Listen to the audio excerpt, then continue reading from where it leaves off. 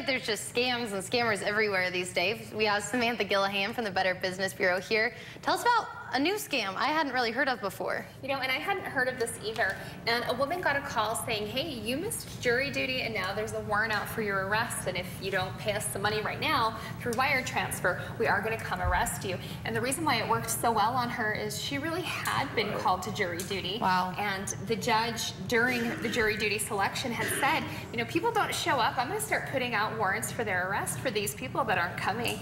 She was dismissed and went home, but thought maybe this was some kind of oversight. Maybe she wasn't really dismissed and missed out on something.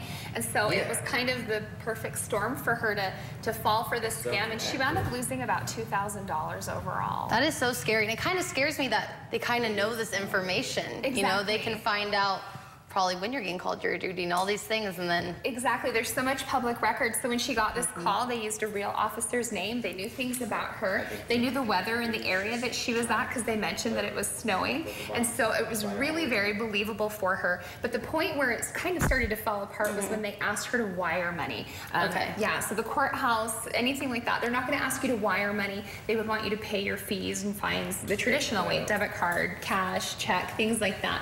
And then, of course, they needed her to wire that money to Chicago, which again was another red flag. And of course, she was in a panic, and I would have been too. But those are the things that you kind of stop and say, okay, let me take your information, and then actually call back the county or city offices through the numbers that you find online or that you already have, just to make sure.